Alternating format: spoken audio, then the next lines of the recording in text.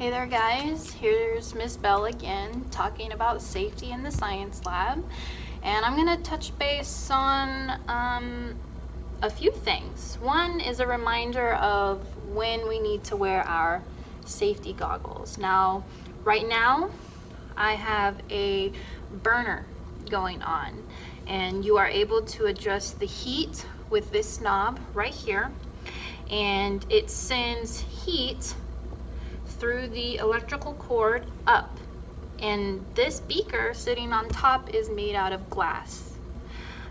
We have one video about what happens if glass breaks in the science lab, and this video we're going to talk about safety with hot or heated items.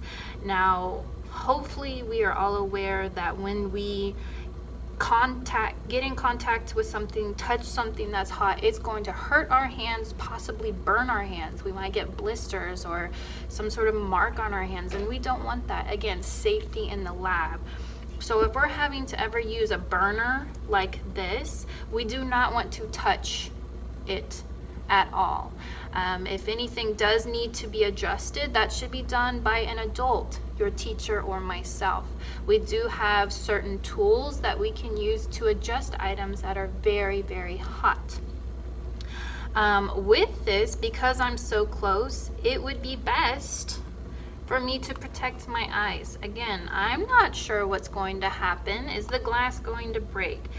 Are the fumes going to get in my face or up my nose? Is something going to pop or explode? I don't know. So therefore, I want to do what's best for me in protecting my body. Now, so that is not touching something that's hot.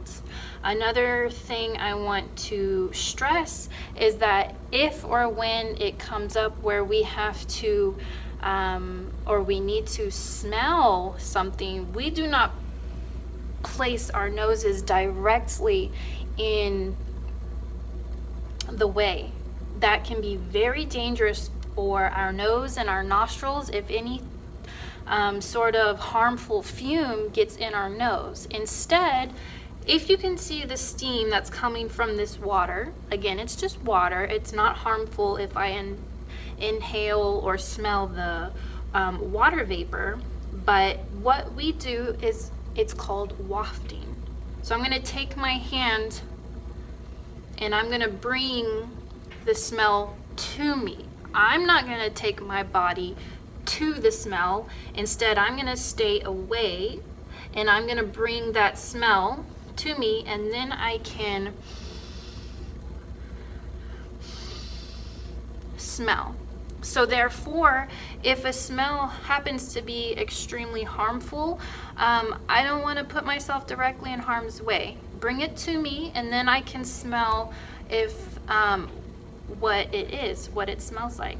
So that's the second thing. So we talked about not touching hot things, and we talked about wafting or bringing a smell toward us. Another thing I wanted to talk about was having your hair tied back. Let's say I'm working on my lab report and I am getting close, which I shouldn't, but I'm observing, and let's say I have long hair.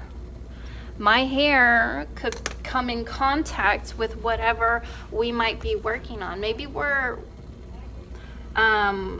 using chemicals, certain sort of, bases or acids. I don't want to damage my hair or get anything on my hair. So again, I'm going to get my hair tie. I'm going to tie it up. It's not perfect, but that's okay. And therefore, when I need to lean over, my hair is not in the way and it's not going to get damaged. So again, we do not touch hot items. We do not smell directly. We waft the smell towards us, and we need to tie our hair up.